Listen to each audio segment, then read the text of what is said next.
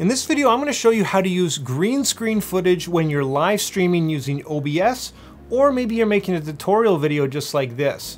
So guys, I'm going to show you step by step in just a few minutes how you can utilize green screen footage to take your stuff to the next level. And it's really quite simple, you just have to really know where to look.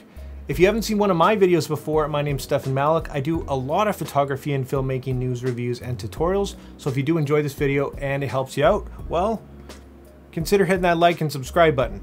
And that's exactly what we're kind of going for here. As you saw, that green screen can be a little bit annoying. So let's jump in and check out exactly the process that we're talking about. Here is our screen capture. And if you're not too familiar with the scenes and sources in OBS, I recommend you go and take a quick tutorial of a video on that on YouTube, and then maybe revisit this video when you're ready to use your green screen. So here we are in OBS, and we've got our scene set up. We've got a source already, and that's our screen capture tutorial here. And we want to add another source. In this case, we're going to go ahead and add a media source, which will be our like and subscribe clip.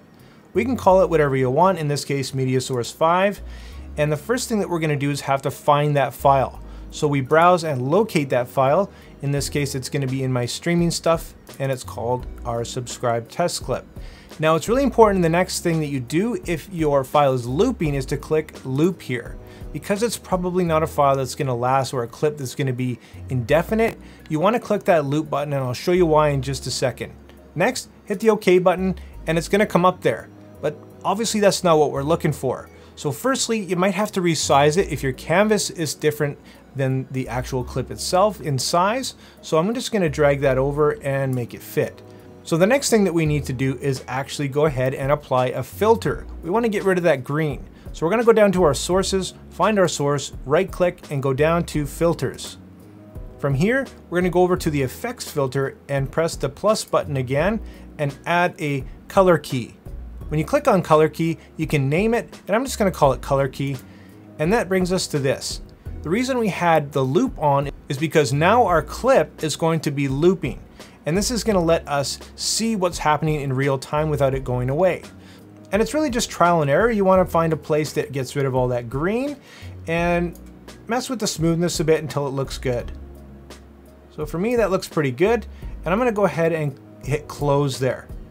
And just like that, we have our display capture with our looping effect, and we want to get rid of that loop. So we're going to right click on that media source, go down to properties, and uncheck that loop button and press OK.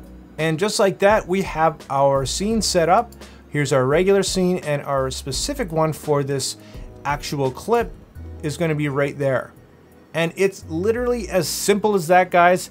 I really hope you liked this video and it helped you out. If you want to see more just like it, or if you have any questions or comments, make sure you leave them down in the description for you. And if you have any ideas or things that you want me to make a different video on, well, I'm open to that too, guys.